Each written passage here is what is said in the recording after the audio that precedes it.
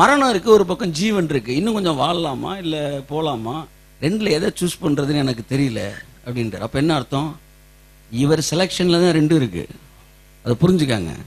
நீங்க விரும்பினா தான் மரணமே உங்கள்ட்ட வர முடியும். அப்ப நீங்கள் விரும்பாவிட்டால் மரணம் உங்களை வர முடியாது. கரங்களை தட்டி கர்த்தருக்கு நன்றி சொல்லுவோம்.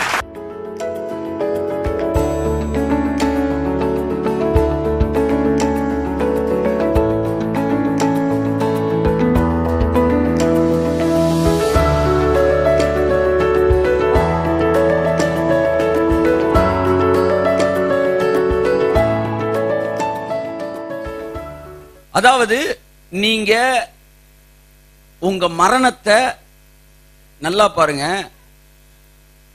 இயேசு சிலுவையில் என்ன செஞ்சாரு? மரணத்தை கொன்னுட்டாரு. மரணத்துக்கே ஒரு மரணத்தை கொடுத்து, மரணத்தின் அதிபதியாகிய பிசாசை தம்முடைய மரணத்தினாலே அழிச்சாராம். அது புரிஞ்சா புரிஞ்சுக்காக, வேற ஒன்றும் சொல்ல முடியாது. மரணத்துக்கு மரணம் வந்துகிட்டே இருக்குங்க. ஒருத்தனையா சாப்பிட்டுக்கிட்டே வருது. நல்லா பாருங்க, சாப்பிட்டுக்கிட்டே வருது. இதுக்கு பேர் என்ன? மரணம். அப்படியே சிலுவை கிட்ட வந்தவொடனே, நான் 4000 வருஷம் எல்லாத்தையும் சாப்பிட்டுட்டு வந்தேன். இயேசு வந்து என்ன செஞ்சிட்டாரு? அந்த மரணத்திற்கு ஒரு மரணத்தை கொடுக்கிறாரு. அப்ப மரணத்திற்கு மரணம் வந்த பிறகு அதை தாண்டி மரணம் என்ன செய்ய முடியாது? அது சொல்லுது, நான் வருவேன்.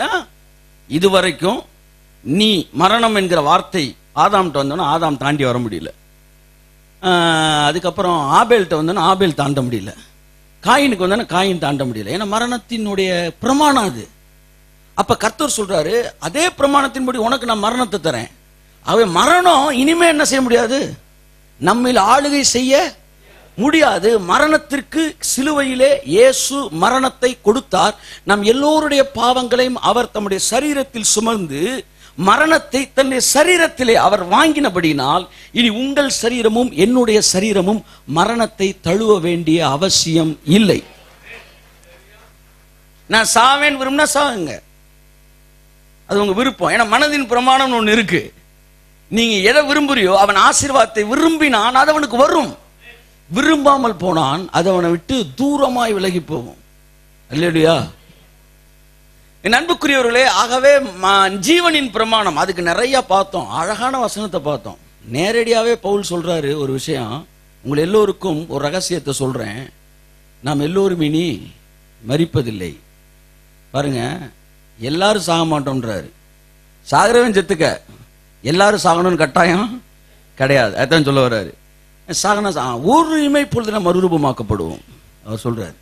என் அன்புக்குரியவர்களே, கடைசி அப்புறம் பவுல் ஏன் மரிச்சாரு? பவுல் சொல்றாரு, எனக்கு கிறிஸ்துவுடனே கூட இருக்க ஆசை உண்டுன்னாரு. அவன் விரும்பினான், அது அவனுக்கு வரும்.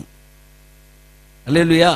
ரெண்டுல எதை சூஸ் பண்ணன்னு எனக்கு தெரியல அப்படின்றாரு. அப்படின்னா என்னங்க அர்த்தம்? ஏன்னா ஒரு பேகு 1.5 லட்சம் ரூபா, இன்னொரு பேக்கு 150 ரூபா, உங்கள்ட்ட 200 ரூபா இருக்கு. நீங்க சொல்லுவீங்களா இந்த வார்த்தை, ரெண்டுல எதை வாங்கணும்னு தெரியல அப்படின்னு சொல்லுவீங்களா? ஒன்னும் உங்களால் வாங்கவே முடியாது. அதான் இதைத்தான் நீங்க வாங்கணும். ரெண்டையும் வாங்குறதுக்கு திறன் இருந்துச்சுன்னா ரெண்டுல எதை வாங்கலாம்னு யோசிக்கிறேன்னு சொல்லலாம். அப்படித்தான் அவர் சொல்றாரு, மரணம் இருக்கு, ஒரு பக்கம் ஜீவன் இருக்கு. இன்னும் கொஞ்சம் வாழலாமா இல்ல போலாமா, ரெண்டுல எதை சூஸ் பண்றதுன்னு எனக்கு தெரியல அப்படின்றார். அப்ப என்ன அர்த்தம்? இவர் செலக்ஷன்ல தான் ரெண்டு இருக்கு. அதை புரிஞ்சுக்காங்க. நீங்க விரும்பினா தான் மரணமே உங்கள்ட்ட வர முடியும்.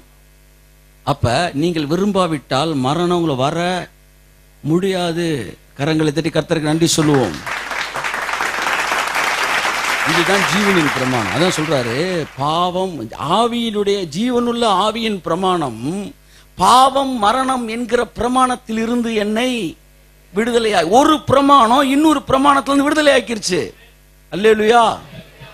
பாருங்க, தவறு ஒருத்தன் வந்து ஏதோ ஒரு கொலை குற்றமோ ஏதோ பண்ணி ஜெயிலுக்கு போயிட்டான். கொஞ்ச நாளுக்கு காந்தி ஜெயந்தி வருது, 2ஆம் தேதி வருது. நிறைய பேர் என்ன செய்வாங்க? ரிலீஸ் பண்றாங்க. இது ஒரு பிரமாணம். காந்தி ஜெயந்திக்கு ரிலீஸ் பண்ணணும்ன்றது, பஸ்கா பண்டிகைக்கு ரிலீஸ் பண்ணணும்ன்றது யூதர்களுக்கு பிரமாணம். காந்தி ஜெயந்தி அன்னைக்கு ரிலீஸ் பண்ணணும்ன்றது இந்தியாவோட பிரமாணம். அப்ப 14 வருஷம் ஒருத்தனுக்கு ஒரு பிரமாணம் கொடுத்துருக்கு. அவன் ஒரு 12 வருஷம் தான் இருந்திருக்கிறான். காந்தி ஜெயந்தி அன்னைக்கு அவனை ரிலீஸ் பண்ணிட்டாங்க. இந்த பிரமாணம் அந்த பிரமாணத்தை காலி பண்ணிருச்சு. அப்படியே பாவம் மரணம் என்பவைகளின் பிரமாணம், அந்த பவர்ல இருந்து ஜீவன் என்கிற இந்த பிரமாணம் என்னை விடுதலை ஆக்கிட்டு. கரங்களை தட்டி கர்த்தருக்கு நன்றி சொல்லுவோம். பரிசுத்த ஆவியானவர் கண்களை திறப்பாராக. ஓ, praise God. Hallelujah.